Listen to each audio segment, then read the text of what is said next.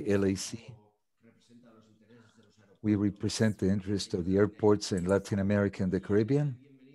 And welcome, ladies and gentlemen. Thank you for providing your time to be with us today in this webinar that generally is a very important webinar since it involves an issue, a topic that affects many, many airports in our region, and that is the resilience of the airports to the actions of climate change. And we need to talk about the risks that the airports are facing, not only in specific times when we have a storm or a hurricane. As you well know, our airports are fairly exposed, especially in the Caribbean, in Central America, also in the North of South America. But also we need to be ready with climate change that is ongoing, as you all know, and it makes the airports to very exposed. A few years ago, I was the director of Montego Bay Airport in Jamaica. One of the big problems was not only the exposition the airport had to hurricane situations, but that continuous erosion that the coast suffered a few meters away from the airport due to the tides or the fact that the waves are more aggressive or higher than before. So it's not only due to specific events, but it's in general climate change we're undergoing. We have a very luxury team together with us. We have Juliana Escavuzzi, Director of Environmental Aspects in ACI Montreal. We have John Dengo, Vice President of RSNH. We have Rachel Burbridge from Eurocontrol, Italia Cessin, Director of Environmental Issues, Aspects in El Dorado Airport. Without any further ado, as I said before, we want to welcome you. We want to thank the speakers for their attendance today, and I hope you enjoy their presentations. I will give the floor now to my colleague, Francisco Medela, who will explain how the webinar will operate. Thank you. Thank you, Rafael, for the introduction. Just a couple of housekeeping instructions. As you know, we have simultaneous interpretation in all our ACI-LAC webinars. To activate the interpretation, you only have to click on the interpretation button that is located in the Zoom menu. And you have to select the channel of your preference. Please, in case you want to avoid the overlap between the speaker and interpreter, please select the last option that says unmute original audio. Regarding we will have a Q&A session at the end of the presentations. And for that, the chat function is not going to be enabled. And we kindly ask you to send the questions for the speakers to the email address that you will have here on the screen, info@aci-lac.aero. Please include who is the speaker you are addressing the question to. And without further ado, we would like to invite Juliana to start the presentation that will give the perspective on this topic from ACI World and the tools available for our members. Thank you, Juliana. Thank you very much, Francisco, and thank you, Rafael, for the introduction and for the invitation. That's a great initiative from ACI-LAC. And we are going to just touch upon some of the initiatives and how we started to do some more work more recently on resilience and adaptation to climate change at ACI World. And please, next slide, Francisco, so we can start. Yeah, so here is just a reminder, right? So why resilience and adaptations are both relevant to airports. This is like the classical example of an event, but Rafael well said that we also have the constant and continuous impact of a changing climate on airports, infrastructure, and also on operations. And it's a challenge that not only airports face, but the wider industry as well.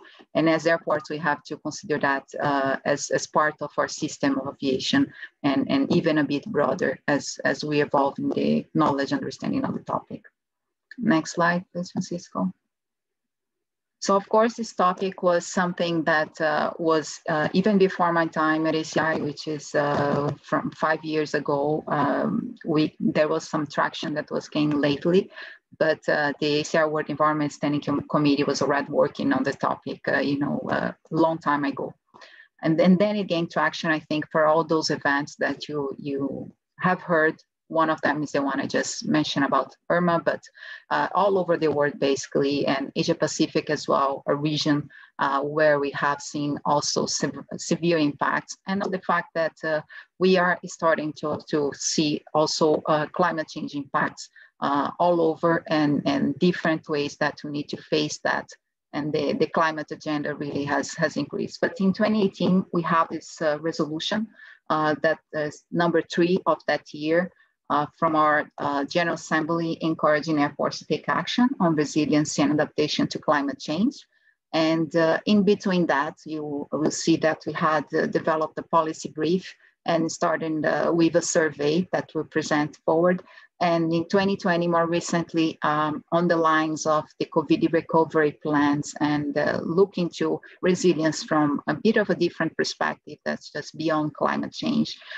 We also had the resolution on the recognizing climate change, adaptation, and resilience that they should be included as part of recovery plans from airports. And those resolutions are available at the ACI World website if you'd like to have a look. Next slide, please. So this is the policy brief that was published in 2018, and it has an overall setting of initially kind of an assessment, a matrix where you have the climate stressors and the potential impacts. I'll show you very quickly soon that. We also had some share of airports initiatives. We tried to collect globally some examples from airports that have already taken action, and the information was available online to facilitate, for the audience if they wanted to go further in the topic. And we also included some case studies, very interesting ones. We tried to divide the different types of case studies, but they touch upon preparation as part of a national plan where the airport was part of that. They touch upon cost-benefit analysis when doing a climate risk assessment and adaptation project. They also touch upon the fast recovery and the use of communications in that. And some of the words I'm talking about on these case studies, you will see that are in the recommendations, not only on this policy brief, but also on the resolutions. So the policy brief and the resolutions, they recommend that airports consider to include those risks and the adaptation resilience aspects on their master plan development, and to conduct risk and criticality assessments and at very early stages of the process to make sure that you can implement that if you are designing a new airport, but if you are also doing a new terminal or a new construction or anything that you were planning or changing the planning, you should incorporate that as soon as possible, because that impacts your overall strategy in the long term for sure. And that integration should go along not only, of course, the environment department. We have had interesting discussions in the environment committee from ACI World, where we see that the environment people will sit around understanding the potential impacts and kind of flagging that in support of the risk assessment. But the solutions, they need to come from different expertise. And of course, the staff and the experts that are related to operations, technical, safety, and design, construction, all of that. So it's really an holistic approach that an airport has to take as they start to work on resilience and adaptation. The next slide, please, Francisco. Here, just to share with you how we divided the potential impacts and the climate stressors. As you can see, sea level rise, increased intensity of storms, temperature change, and so on. But also all the impact on infrastructure and operations that we could foresee at that time for each of those stressors. Of course, this is ongoing knowledge that we are all developing on that. And at some point, we may need to revise some of those and include other aspects as well. Next slide, please. And here you just see a picture with a sample of airports in the Asia Pacific region, because it's just the alphabetical order of the picture I was taking. But that's what I mentioned, you know, where you can find specific examples of initiatives taken and the description. So you may want to go and dive into those. And we are progressing with this work. And more recently, we have decided that to be working on a matrix with the Environment Committee at the world level, but also the support from the regions to try to include more and more, you know, available risk assessments and adaptation information where we can share those good practices among the membership. Next slide, please.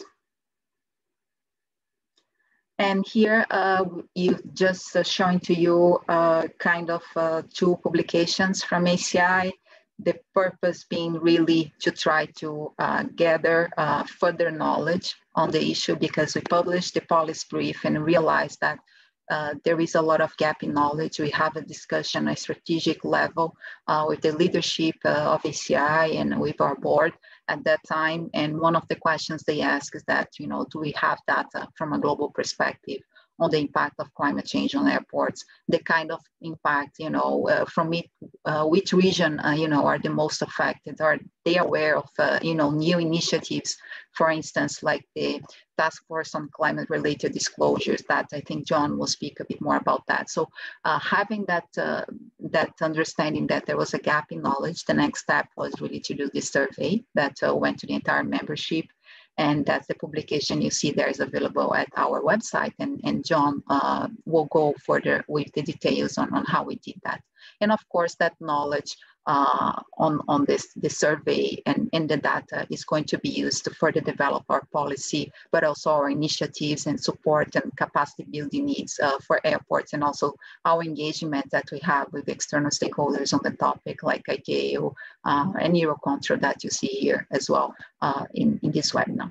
And doing more recently on the lines of the COVID crisis and looking to a sustainable recovery arena, we kind of decided to do a survey, and we did that with the support from ICF to the financing sector, trying to understand if anything has changed in terms of climate impacts, in terms of their view for risk assessments of their investments and finance options.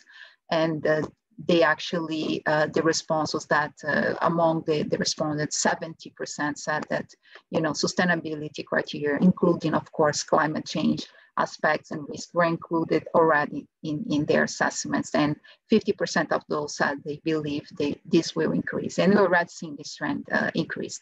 And you can find that publication as well at our website. And next slide, please, Francisco. And I think before I leave the floor to John, just as we have been discussing all about COVID and how do we think that has impacted resilience and what do we think that we should do. And based on discussions that we have been having with different people, experts, members, stakeholders, we realize that COVID has actually forced us to look into our risks from a different perspective, right? The airport infrastructure and the operations were ready to be deployed, and they were not disrupted by any climate event, but there was no passengers and there was no flights. So we realized quite soon, and that it's something that we have already been talking, but from a wider perspective on different areas, that resilience is a discussion that you know, merits a point from every single area when you're looking to airport operation planning in infrastructure design. And not only aviation, right? We are a network sector that is global, is highly dependent on each stakeholder to make sure that things are happening in a good flow. And that's the case when you have a delay just because of climate change impact or more adverse weather right now, which is an immediate impact that we can see more broadly, widely, that impact and have knock-on effects on all the chain and on airports that maybe are not in a region where that is a problem. And COVID also made us, you know, look more in detail, more about, you know, the people aspect and the supply chain, local supply chain, because of the challenge we faced with COVID. And that resilience aspect, of course, should be worked together with the policy developments of governments and strategic collaboration that go further beyond the aviation sector. And airports are this interface also between different modes of transportation. So I'll place on that. And there is the disaster management relief community. And they also have a lot of knowledge on immediate impacts and how to assess those. And we believe that we can learn a lot from what they're doing under immediate attention, and we can exchange as well. So we don't need to reinvent the wheel. There's a lot of knowledge there, but we need to integrate more and talk more about the resilience aspect, not only from a climate change perspective.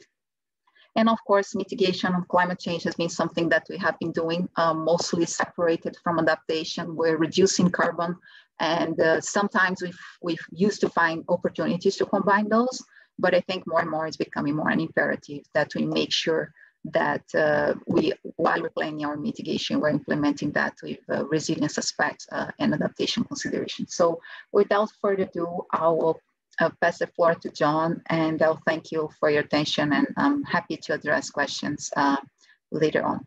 Thank you very much.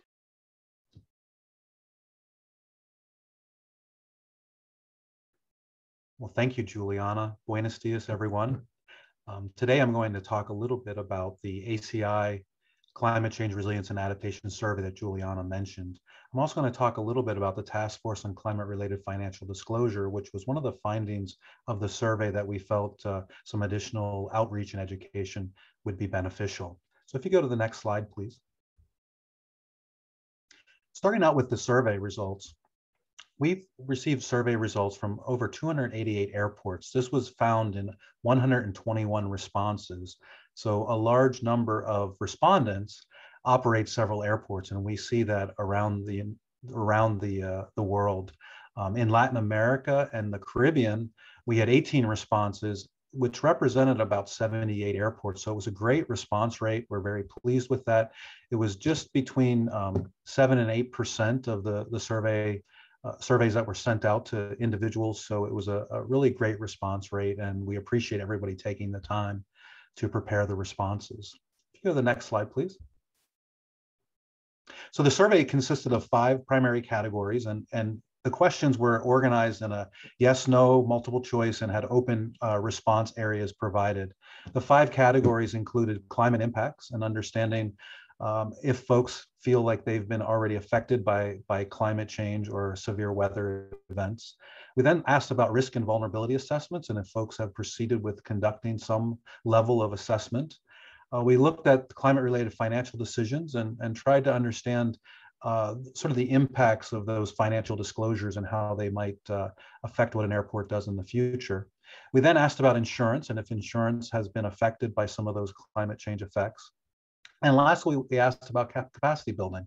And as Juliana mentioned, ACI is a key element of their mission is to provide capacity guidance and opportunities for information sharing. If you go to the next slide, please. So as we dive into the results and the 5 categories, overall from an airport's perspective, so thinking of those 288 airports that were represented by those 121 responses, we saw that overall 63% felt that they were already being impacted by severe weather events. We saw that 58% had conducted some level of risk or vulnerability assessment. A few folks, less than 30%, were aware of financial disclosure initiatives that were out there, particularly the Task Force on Climate-Related Financial Disclosure. And even fewer had understanding of if there were insurance implications of climate change effects on their operations and their facilities. You'll note that a fairly large amount, 13%, were unsure. And we believe that perhaps some of that uncertainty was centered around that the survey was sent to individuals that may not have had access to folks that understood where insurance was at their facilities and maybe weren't able to get that kind of information from their internal processes. And then the last item, nearly 60% of the respondents and of the airports indicated that they would be interested in external support on this issue. So that was a great turnout of information and useful data to be used in the future. The next slide, please. So if we break this down by the regions, thinking about impacted adverse weather events, we saw that Latin America, North America, and Africa were all in the same range. About 70% had already had some kind of severe impacts as a result of weather. Europe had a little bit less, they were around 50%, and Asia Pacific was considerably higher. Almost 90% of their airports and the respondents that prepared their responses to the questionnaire felt like they were impacted by adverse weather events today. So that's pretty telling as to which airports are most impacted at this point. Next slide, please. Now, if we break that down to what type of adverse weather events and or conditions they may have been exposed to, we found that precipitation and intense storms were the primary types of weather events that folks were exposed to.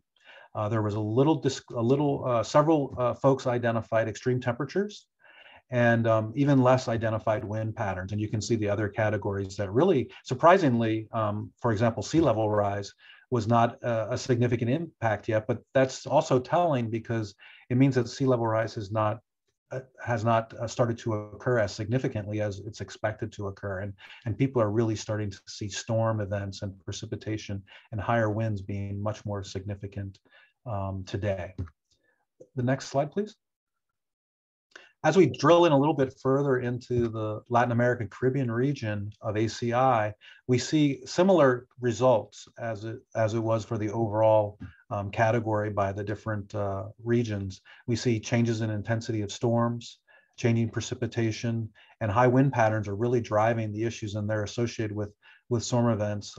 Interestingly enough, changes in biodiversity has not been seen, although one respondent did indicate that changes in biodiversity are occurring today. So that was quite interesting. Next slide, please. So you think about the adverse weather events that occur and the types of storms and so forth, and you ask, well, what was the impact of those types of weather events? And far more significant was the disruption in operations.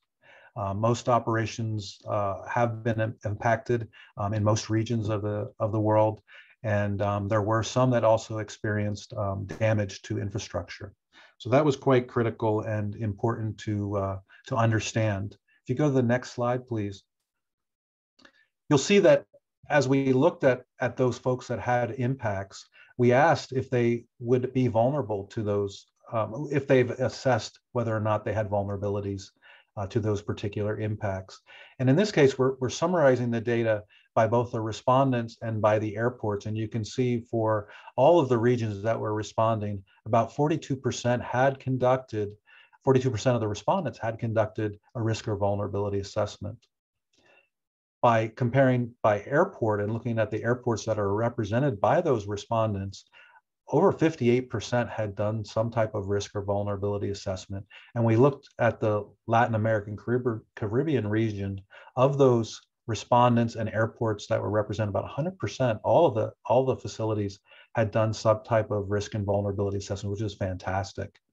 If we then looked at further, if you answered yes to that question, we asked, well, if you did an assessment, did you do that yourself, or was it done in cooperation with a government agency, or did a government agency conduct the assessment for you? And we found that from a respondent perspective, half of the respondents said that they had been doing the assessments themselves. But for those that did the assessments themselves, that only represented about 28% of the airports in that whole group within the Latin American Caribbean region. So most of the assessments that were done, if you look at it from an airport basis, was done by a third party or government agency or in collaboration with a government agency. The last question we asked here was, would you be willing to share the results with ACI? And thankfully, 12 airports did indicate that they would be willing to share the assessment results. And if you recall, looking back at Juliana shared a matrix where we were gathering information from other airports. We certainly would appreciate anybody willing to share their assessment results, again, for information sharing. And we can keep certain elements confidential and not sharing necessarily specific locations, but definitely the outcomes and the impacts that were identified are very important for folks to share and learn from those experiences. The next slide, please. So the next category was really talking about the financial disclosures, and those financial disclosures related to climate related or climate change risks. And it was interesting to see that most folks were not aware of the Financial Stability Board or the Task Force on Climate Related Financial Disclosure and what the initiative was about. So that was quite interesting to see. And we did see of those folks that answered this question in the positive, we saw that 3 cases, they were asked externally to respond to or to disclose information regarding climate-related risks. So it's a small amount, but it is starting, and we're starting to see more and more where financial institutions, insurance agencies are starting to ask the questions about what are your climate-related exposures. Next slide, please. So as I mentioned on the insurance side, where people are starting to ask, we've not yet seen that translate into adverse conditions to your insurance terms and conditions. So there was only a few in North America and Asia Pacific that affirmed that they have seen some changes in their insurance terms, but otherwise, generally speaking, there haven't been a lot of changes in insurance terms as of yet. And this may be because insurance tends to be written at a 3 to 5 year time cycle. So most insurance companies just haven't yet caught up to the issue of climate change, but we understand that it is coming. Next slide, please. So the last slide was, would you like some external support from ACI or government entities or others on climate adaptation and resilience? And we saw, and I'll say generally that about 50% or just under 50%, if you look worldwide, are looking for some additional guidance. It's interesting, the developing areas of Latin America and Africa are certainly looking and seeking for more support in the development of their climate adaptation and resiliency efforts. Specific areas of assistance, if you look on the right side of the slide, you'll see strategy. That's very important to folks. How do you approach looking at climate vulnerabilities and looking at infrastructure and operational changes? Guidance and training is very important, and a lot of that will be provided. And then technical and financial assistance. Next slide, please. So overall, from a conclusions perspective, the survey provided some really great insight at the global scale as well as the regional scale of what can be expected from a climate change impact perspective. Approximately 70% globally have been impacted by adverse weather conditions, with certain regions like Asia Pacific having almost 90% having some type of impact already. Collaboration between the airport operators and stakeholders is very, very important when it comes to developing risk and vulnerability assessments. Everybody really has to work together as a team to come together and understand what the vulnerabilities are and how to address the vulnerabilities. Airports are definitely interested in getting support from ACI, and ACI is definitely interested in providing support to its members. Though that support can come in the form of best management practices, training, identifying funding mechanisms, which is a key element. Funding is absolutely needed to help people address climate change awareness and so forth. And then, there are some financing implications, and we need to continue to raise awareness, and we'll talk about that here in a moment. And then lastly, this, as Juliana mentioned, there's going to be, this data will be used to help ACI really provide a data-driven response and provide appropriate policy and guidance going forward with external stakeholders, particularly on the advocacy side. So if we go to the next slide, we want to talk a little bit about the Financial Stability Board and the Task Force on Climate-Related Financial Disclosure. The Task Force on Climate-Related Financial Disclosure, TCFD, was formed in 2016, and it has today over 2,000 public and private sector supporters. And the real aim of this particular effort is to allow climate change effects and climate change mitigation strategies to really become commonplace in financial disclosure. And what that means is that they're really trying to be as transparent as possible and help markets become more and more secure and stable and not be so adversely impacted by the effects of climate change or the effects of a changing climate. So when it comes to carbon and things of that nature. And they've come up with a number of guidance documents. You can see on the right-hand side the guidance that's provided. There is a number of risks identified.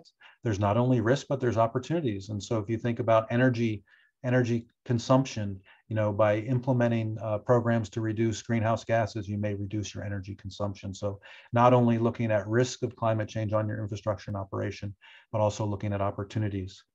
Strategic planning and risk management, there's guidance on that. And then what are the final financial implications of those particular risks, and how will you address those implications going forward? If you go to the next slide, Francisco, there's a little more data provided on how they've laid out the disclosure recommendations and what they'd like to see in specific disclosures. The first item is governance, and this is where your organization from top to bottom really understands the issue and is looking at the climate-related risks and opportunities. Strategy is the next item, where they're trying to understand, well, how have you come about to understand what your climate-related risks are, and as well as opportunities, and how might that inform the strategy to address those risks, but also the strategy for how that affects your financial well-being. They talk about risk management and provide guidance on how to disclose within the organization and assess and manage your climate-related risks and through a risk management process.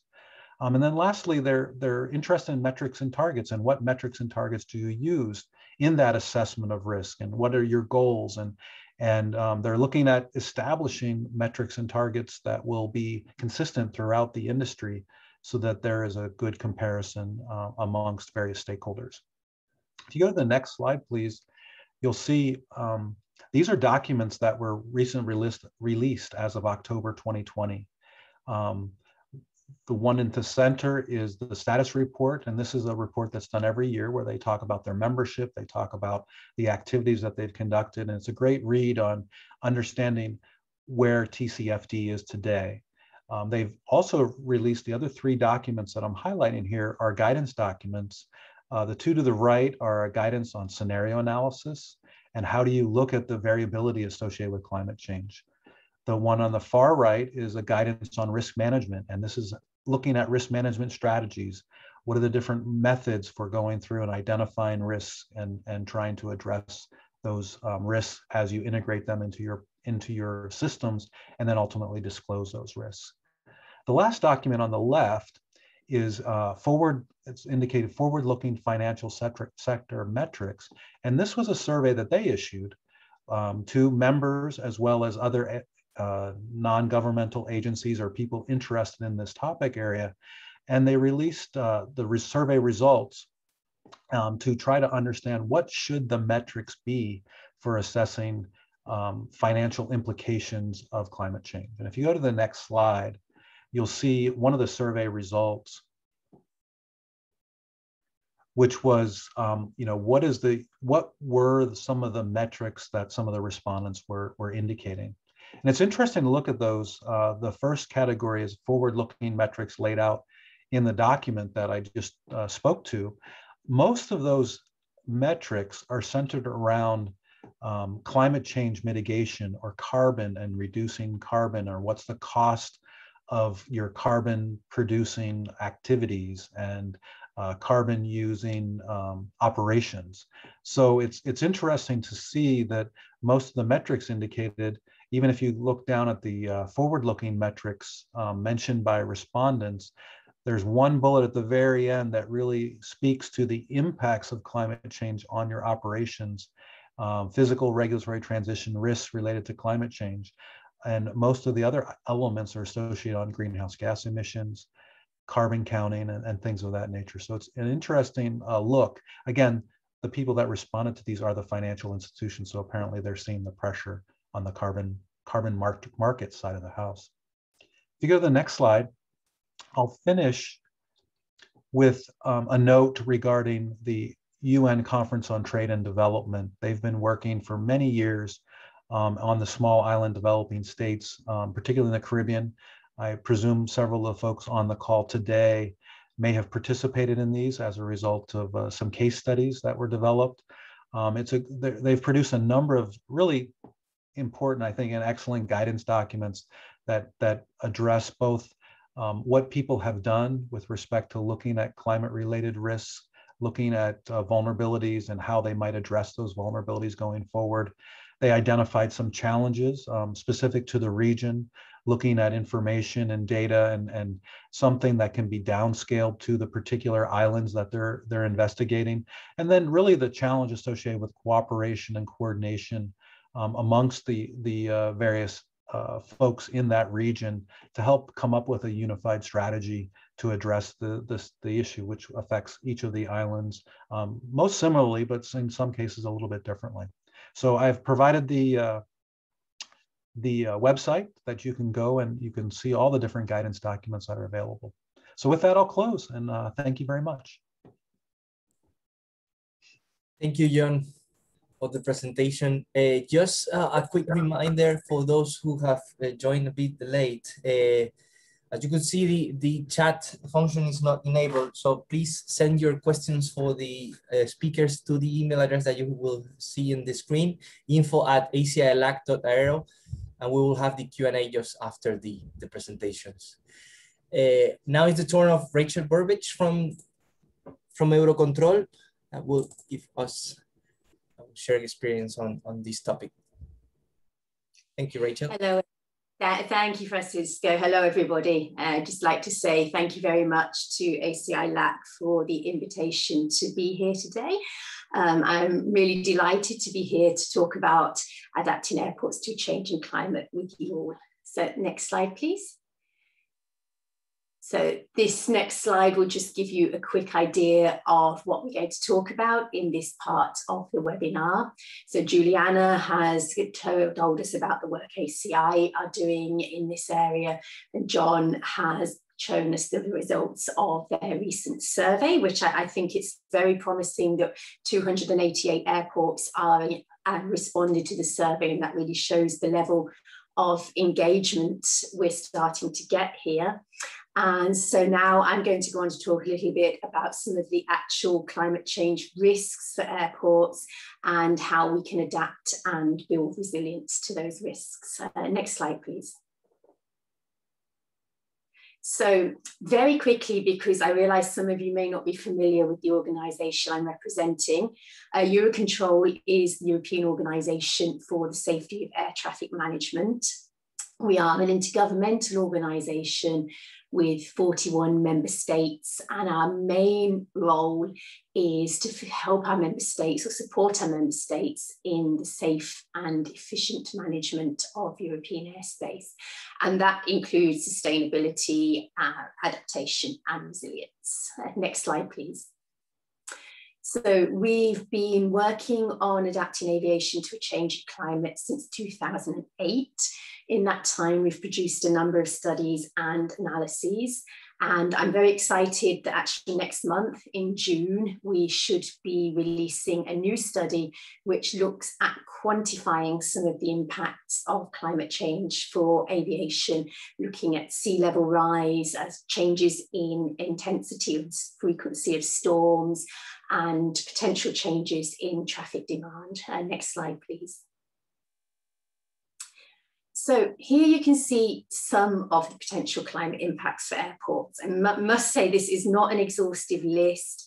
There are unfortunately many more, but this is to give you an idea, and I just need to stress that the impacts that an airport might be at risk of will vary greatly according to where the airport is and how the climate is at the base climate and how the climate might change. But we might see impacts from changes in precipitation, sea level rise, temperature extremes, for example. And those impacts can affect operations, infrastructure, safety, and there can also be business and economic impacts. Next slide, please. Okay, so just to look at a couple of those impacts in a little bit more detail, we've talked about temperature changes. This is mainly changes in or an increase in average and extreme temperatures, but it could also be some unexpected cold spells in regions that don't normally experience that. We've certainly had that in Europe in the last couple of years.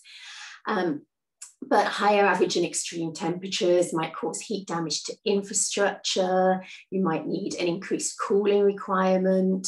And you might also see changes in tourism demand patterns. If, for example, you start to see much higher temperatures at popular tourist destinations in peak tourist season.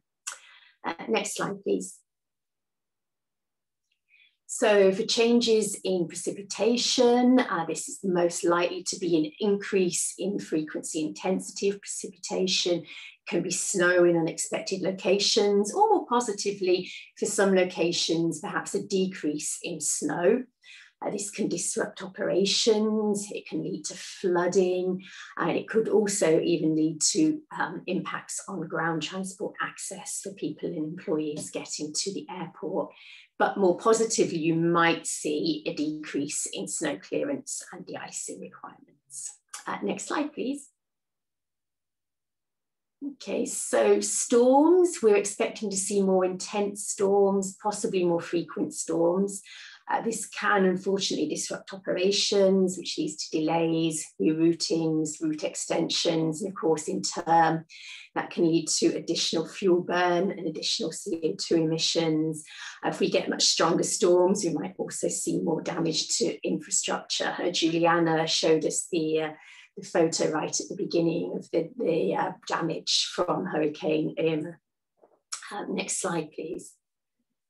So, and finally, sea level rise and storm surge. This would be a particular issue for coastal airports or airports on low-lying islands.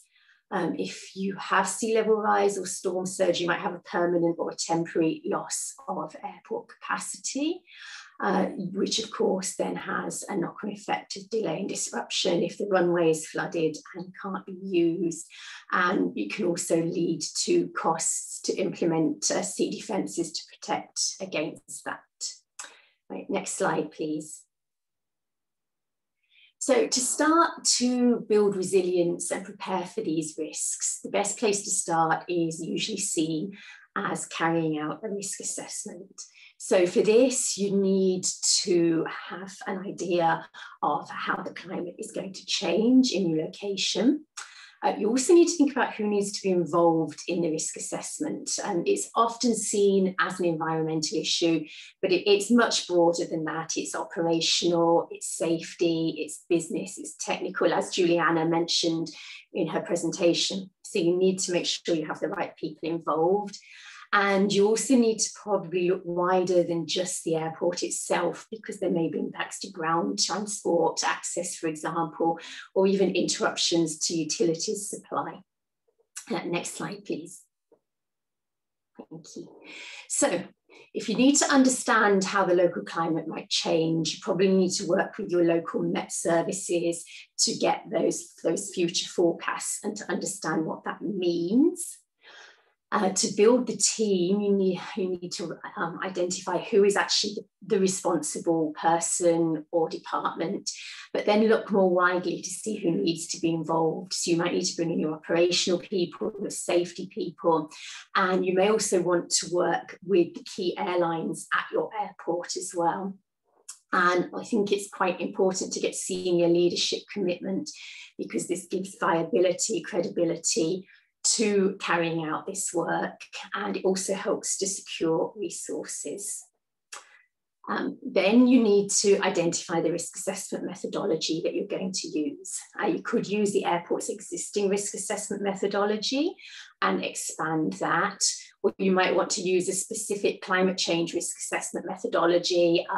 There are some out there. I'll show you some links at the end. John just spoke about the UNCTAD guidance, which is very useful.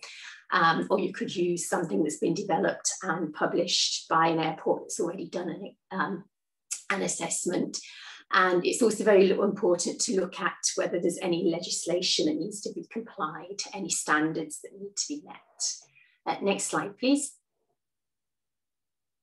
So Once you've identified your risk assessment methodology, then you can work through applying that methodology to identify the potential impacts and vulnerabilities that you may need to address. In particular, any critical safety and operational risks that may affect safety and service levels at the airport. Next slide, please. Thank you. So basically what you want to find out is what could happen, how likely or how probable is that to happen, and what are the consequences if it does happen. So one of the things you can use is a risk assessment matrix like the one on the right-hand side of the slide. This was developed by Heathrow Airport in the United Kingdom, and they map out the potential risks they might experience, how confident they think that it is that risk will actually happen, and then they apply a risk score based on the consequences of that risk happening. Juliana also showed us in her presentation a really useful tool, the matrix developed by ACI, which works as a checklist to go through and look at potential impacts and whether you think you might be affected by them. Next slide, please.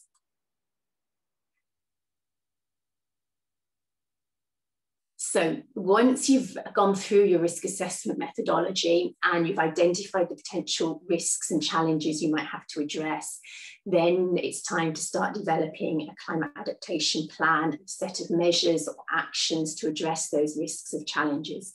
I'll talk about this a little bit more in a moment. But one thing to highlight here is that in most cases, there probably might not be resources to do everything that you want or need to do. So you do need to prioritize which are the most critical elements. And another key thing is that you should periodically review the plan and the adaptation measures that you've implemented, because you need to check that they're fit for purpose, that they are working. And also the climate impacts, they might happen more quickly or differently to what has been forecast. So it's important to carry out these periodic reviews and keep a bit of flexibility. Next slide, please. Okay, and just to emphasize again the importance of the collaboration across the airport, they do really need to bring in all key people that are needed. Right, next slide, please. Okay, so when it comes to looking at adaptation and resilience measures, it's a bit like looking at the potential risks and impacts that you might be affected by. It will really vary according to the airport itself, its location, the climate impacts it's expecting, its business model, and also its level of risk appetite. How much risk is it prepared to take? But for example, if an airport is at risk from sea level rise, you might be able to allow some amount of safe inundation. You might need to invest in sea defences, or in really extreme cases, you might need to think about relocation. If you're expecting an increase in heavy precipitation, also more frequent precipitation, you might want to think about enlarging your drainage capacity to cope with more water. You might need to think about whether you can protect your ground transport links from flooding, for example. If you're expecting an increase in temperatures, you might need to think about whether your cooling demand is sufficient, or your cooling capability is sufficient, or whether you need to increase that to cope with an increased demand. Next slide, please.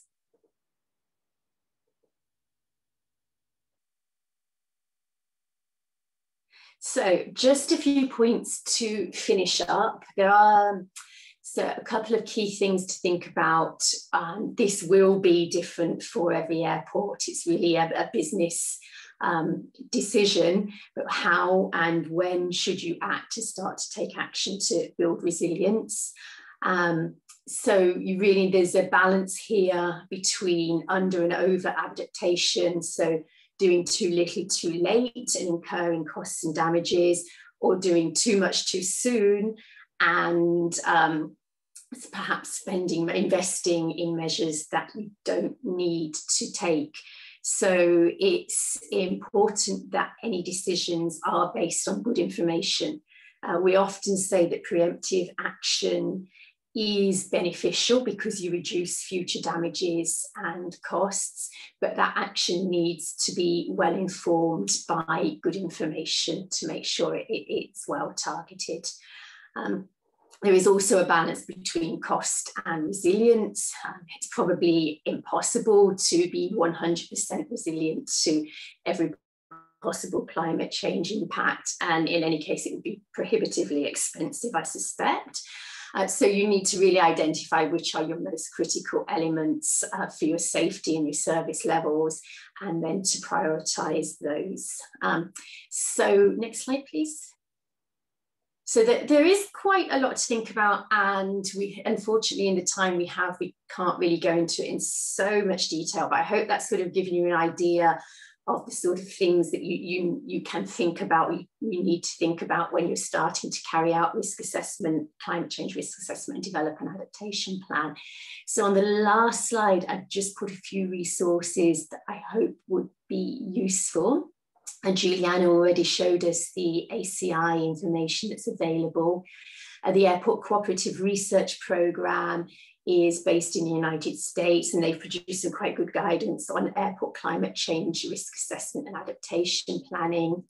ICAO last year released a climate change adaptation synthesis, which brings together a wealth of existing information on climate change impacts and adaptation. You can look at existing climate adaptation plans from other airports. There are quite a few that are in the public domain. And perhaps what I'm most excited about is that in ICAO, in the Committee on Aviation and Environmental Protection, we have been working on guidance on climate change risk assessment and adaptation planning for aviation organisations. John has also been quite heavily involved in this work, as has Juliana and ACI. We've been working on it for about two and a half years now, and this should be ready for publication in early 2022. That is a typo right at the end there. Okay, so last slide, please. That's it from me. I think we'll have plenty of time for questions in the Q&A session, but you're also very welcome to follow up with me if you have any particular questions, and that's my email address right there. Thank you very much. With that, I will hand back to Francisco. Thank you, Rachel, for the presentation. And now is the turn of Tania Chacin from Bogota Airport that will share with us the Climate Change Committee established at El Dorado Airport. But just before starting with Tania's presentation, just to remind you that you have to send the questions to the email address that you find on screen, info@aci-lac.aero, for the Q&A session that will take place after Tania's presentation. And now, can start with Tania, your presentation. Gracias, Francisco. Que sea una oportunidad Thank you, Francisco, for the opportunity. I want to initially thank ACI for the invitation, for allowing us to tell you about the strategy we have for climate change. All sectors have challenges, and we are working on climate change aspects. It's a world aspect, and we are all aware. Our industries, we cannot be, we can have drawbacks here. It's a challenge. In Opain, we have addressed this in the following manner. We have a strategy for climate change. We did this together with COAX. We did not do it by ourselves. We have cross-section objectives as a group. We are part of the entrepreneurial group that has 3 sectors: the cement group, infrastructure, transportation, and in energy groups. We worked on, we had work tables in order to anticipate challenges, opportunities, to create synergies, establish objectives, generate awareness, and strengthen internal capacities. I will stop in 2 basic components of the 4 we identified: mitigation, compensation, adaptation, communications. I will stop in 2 basic ones: mitigation, which is reducing CO2 emissions and compensation to compensate for CO2 emissions. What are we committed to? In this photograph in El Dorado Airport, we have wetlands around. These are strategic ecosystems for us that we are protecting. And we're doing it through these objectives that we have here, targets to protect them, to reduce CO2 emissions by up to 18%. In 2025, we want to have carbon neutrality. We're also working today in assessing strategic risks. We're also working in implementing strategies to protect ecosystems for business sustainability. We want to manage holistically risk and climate change opportunities. We want to analyze viability to be zero net by 2050. To fly is something recurrent. Well, we airports become areas that create surprising connections. And today we're being tested. There's more awareness in the world, and there are more challenges. We must be at the proper level so people keep flying, so people feel relaxed to travel by air. And we must be committed on sustainability, watching over our natural resources. And thereby we have identified these risks and opportunities. OPAIN counts with a risk management system where we identified strategic risks and operational risks. We also have vulnerability analyses. We've been working on this for more than 7 years. We use guidelines of the Intergovernmental Board for Climate Change. And the task force includes financial institutions, as John mentioned, TCFD, and we categorize 2 types of risks: physical risks, those derived from climate change, and transition risks, those derived from the transition process towards a low CO2 economy. This would generate changes in policies, regulations, in technology, in markets, as John mentioned and Rachel mentioned. Here we have these 3. We have identified what we've been working on. We have challenges, but we're working with technical commissions on more strict regulations. We're committed on better infrastructure. We're mapping out the weaknesses in infrastructure due to climate change impacts, and we are working on changing specifications to be more resilient. We have extreme climate changes. We have different traffic situations. We have different tourism patterns. This has obligated that we verify the changing demand in passengers. We also have alternative fuels and alternative electricity and power in different vehicles. We also have a physical risk. The deterioration of the ecosystems around our airports affect us greatly. Here we see a clear example. These are photographs of the airport in 2011, where we were impacted by El Niño phenomenon because it flooded one of the runways. So we had to change the threshold of the runway due to more precipitation. And we've been working on these aspects. How have we been working on this? Besides what I told you about our management operation system, today with different businesses in Transforma, we worked on 2 types of analyses: sensibility analysis that seeks to qualify how sensitive the different stages are that an airport has in infrastructure when we have construction and maintenance, and if there's a climate change event. And this diagram, this graph shows us that in the airport, we have a low sensibility, and we identified 283 consequences for these stages of the value chain that could be affected by threatening agents that I will show you later on. This is the capacity analysis where we evaluated the resources that OPAIN has to absorb the possible climate change impacts or to go back to the operations without great implications. We define implications in order to face climate change aspects, infrastructure, applicable norms, conditions, and technology development. Here we can see that in OPAIN on the red line here, we can see we have a very high capacity to face climate change.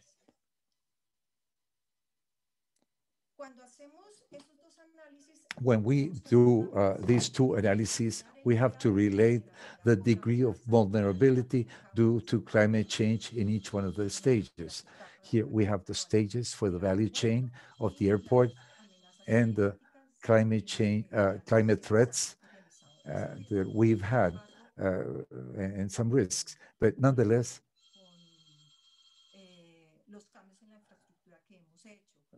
we've made changes in our infrastructure and we have identified these risks. We have revised them and we are looking into opportunities. So this degree of vulnerability now is low in general, but we're still working along these strategic lines. And one of these strategic lines are resilient operations. Currently, the world talks about resilience. The crisis in the pandemic has challenged us as a sector. We have questions on how to be better, how to be reborn, and we have been capable of doing it during the crisis. We're still committed on being resilient. In the pandemic, we implemented a project, retrofit, where we changed almost 14,000 units. We went from up to LED technology, and we have solar panels. So we've reduced 12% of our energy consumption in the terminal, and we're committed on further reductions. We're also committed in improving our climatization or cooling systems. We have solar panels around the perimeter too. These are all improvements that we have implemented, especially due to climate change adaptation. We are being pioneers in our country in the airport sector due to our mitigation measures. We are a reference. This is our closest neighbor. This is the most important river in our city, in Bogota, the capital city of Colombia. Where around the airport, we have these 5 wetlands.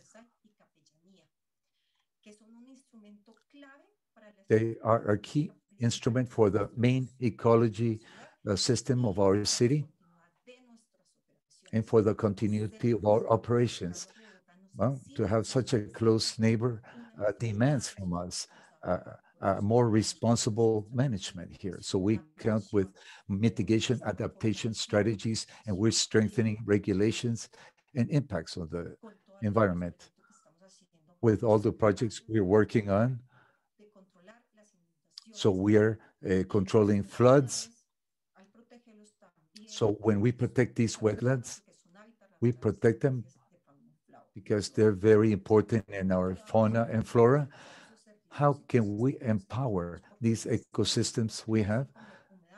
Since, well, we're committed in our circular economy and biodiversity. Another strategy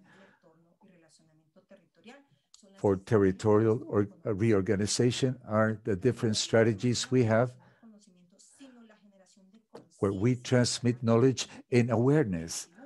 So this will contribute to have a better implementation of common strategies for sustainable situations with climate change. So we have entrepreneurial tables with different sectors. We have an interdisciplinary committee at the airport. As Rachel mentioned, it's important to have to be close to our close interest groups, external, internal. This interdisciplinary group of OPAIN is involved in different areas like maintenance infrastructure, sustainability area, financial areas, legal areas. because we're working to fight climate change. And as I was saying, we need to, we are not alone here. We are creating alliances, forging alliances with different entities, public, private, academia, our entrepreneurial groups. We are all struggling or going towards to fight the same challenge. We're trying to raise strategies, initiatives as the ones I mentioned to promote responsible interaction with water resources, to promote circular economies. We're taking advantage of 56% of the residues that are produced in the airport. And this initiative makes it that we mitigate greenhouse effects because we are using all these residues. We also promote the conservation of these strategic ecosystems that help us to prevent that these climate problems affect the operations of our airport. And finally, we're also talking about economic resilience, to have investment strategies. We need to strengthen this with all our interest groups, with our leasers at the airports, with academia. We need to look for viability in all these projects with common objectives, focused towards adaptation to climate change. Thank you very much. This is what I wanted to show you. These are the links you can see in Opain's page. You can find videos in there that will show you about our results from our initiatives and strategies. Thank you very much. Thank you, Tania. Very interesting presentation. It's now the turn for the Q&A session. Please, as a reminder, send your questions to the email address that you will find on the screen, info@aci-lac.aero. We have received some of them. I will make the first one, and it's about funding. And I think it's for all our speakers. The question says, finding the money is most often the main issue. How can we secure funding to put in place adaptation and mitigation measures?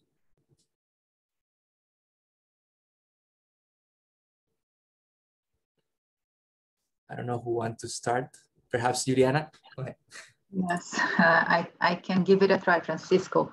So yes, that's, I think, the elephant in the room, right? And it's almost like a chicken and egg question, because lately we're seeing that without risk assessment and without, disclosing your risk, is becoming more and more less probable that you're going to be receiving funds and investment. There is also the fact that sustainable development and sustainable airports, it's becoming more and more cost efficient, and there are cost benefits on that. But getting the funds in the first place, if you don't have to conduct those assessments and to look into resilience from a holistic approach that just Tania showed, as relevant as it is in her excellent presentation, I think is the question when you don't have where to start. So I think that's where capacity building should come in places where there is no fund at all. And you need to start looking to your stakeholders and try to identify with whom you could partner, if it is your government, or if there is another organization that is interesting, there has interest in your airport that would support, and look into development banks opportunities for that, because there are funds that are specifically designed for that source, and understanding that if you don't do that, it will become more and more difficult to actually get funds at all. And as you plan in the long term your airport development, you need to take that into consideration. But again, it's a chicken and egg question. If we don't have the money to do in the first place, we want to be able to have that to get the progress on the rest that we need. So this is a call for support, I would say, from airports, but also other stakeholders for that issue, which is a big issue, and that we believe governments should step in. anyone else that would like to add, please. I would echo Juliana's thoughts on, having some starting point where you can identify your risks and the cost of inaction and the implications of to your operations, to the community, to the business community of having vulnerabilities, may also help to secure local government or even local business funding. Because of the implications that you're able to identify. It's obviously very specific to your region and to your situation, but that may be an opportunity. I think more and more we're seeing that the economic, I think COVID and the pandemic has really shown that airports are economic drivers. And so leveraging that economic drivership, let's call it, for getting investment from within your community may be a source of funding. And if I may, I think Juliana and John already gave a very comprehensive answer there. Perhaps just one thing to add, that if you can link building adaptation, developing adaptation measures, building resilience into ongoing infrastructure improvements or operational improvements, then this can be a cost-effective way to integrate it with other projects. So to look at it holistically as part of ongoing work, so as to utilise or maximize use of budgets to also work towards resilience.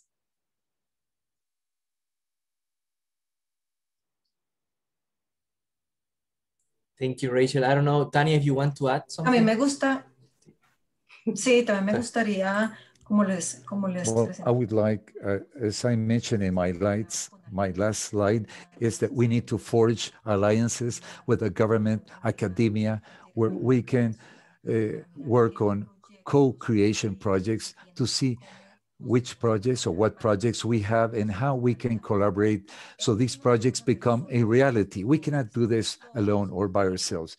We're all involved here. We must have these synergies with the different institutions, associations, also with the help of ACI that is working hard, so we can see how to work on these projects and that the financial models are sustainable so we can do it. Gracias, Tania. I would just, if I may add something, please. Francisco, I'll put in the chat for us, and then you can share with the group. There is, and I'm not intimately familiar with it, but the Caribbean Development Bank has established a green climate fund. I don't know if someone may have had experience with that, but I understand that is an organization that is intended to help develop. This is for the Caribbean region, so it obviously doesn't cover the whole audience, but it may be an option for folks to consider. Thank you, John. Yes, we will share it with the participants later. We have another questions that partially was covered by Tania on the previous one, and it says, how can we engage other aviation and non-aviation stakeholders to work with us on the topic of resilience and adaptation? Where do we start?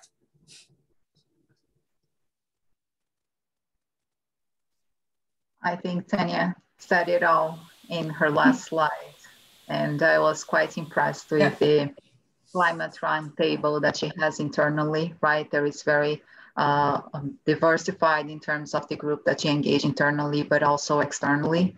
So yes, I think, again, identifying your stakeholders as you did and start working with them and thinking outside of the box, because it might not be, the most, the ones that you're most used to engage. Sí, así es, y como lo mencioné, o sea, primero nuestras partes. As I mentioned, first our stakeholders, we need to convince them first. Rachel mentioned it too. We have the infrastructure areas at the airports, operational safety, airport security, operations, financial sustainability, where together with them, we sit down on the table and we discuss between all of them what projects we can achieve, and that these projects have a financial model according to the needs of the airport and according to the financial situations we have. That is the main point. And then we need to forge different alliances, call in the different entities, sit down with business and the government, because we're all in the same page here. We're all in the same boat here. And in Colombia, all companies are working on this. And as follow-up, we're following up on these public-private companies. So this is why we have achieved these projects. We did not did it. We did not do this by ourselves. You saw with the companies we've been working on, including the government. They are helping us to comply with our goals or objectives. So let us go out there, and any alert, any emergency, raise your hand and let's get together, because in our common tables, they listen to us, we hear them out, and we come up with good proposals. And this makes it that the financial economic part is supported a bit with one single target or goal.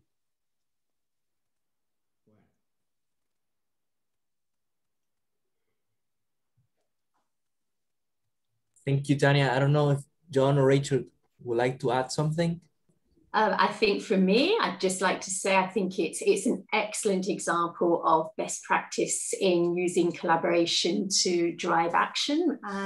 Very impressive, and I think it's good to share this as an example of best practice that other airports and as Tanya said, other organisations more widely can use as an example for getting that commitment and input to moving forward with adaptation. Absolutely agree. Absolutely agree. Thank you. Well, unfortunately, we don't have time for more questions. We invite all the participants to send the questions for the speakers, and we will forward it to them after the webinar. We really want to thank you for sharing your experience and for your time preparing the slides. And Rafael, I don't know if you want to give some closing remarks before finishing the webinar. Sí, no, muchas gracias. No, thank you very much, Francisco, and especially thank you very much, Rachel, John, and Tania, for your time, and obviously to all participants that we've had. I've seen more than 90 for a long time. This truly tells us this is an important issue or topic for our region. Many people outside Latin America think or believe that the environment, climate change aspects somehow are not important in Latin America. Maybe that was the case a few years ago, but at this point in time, I can assure you they are important. And in fact, for ACI in Latin America, they are among the two most important issues or topics for our region, because we suffer these problems concurrently. John, thank you very much for mentioning the Caribbean Development Bank, because together with ACI, we're working with these multilateral institutions like the Caribbean Development Bank, Inter-America, IDB, World Bank, all of these institutions. So they will assist us or give us a hand, especially in those countries that don't have much financial capacity to assume or work on these investments. For those of ACI that are still connected, those members of ACI, please, any point, any issue, any topic you would like to debate in different webinars, let us know. We are here for you to assist you as much as possible. And once again, Rachel, Juliana, John, Tania, thank you very much. Thank you very much to everyone. Muchas gracias. Thank you. Muchas gracias. Thank you. Have a nice day. Bye-bye. Bye. Chao. Excelente día. Bye-bye, ciao. Have a good day, night, afternoon, evening.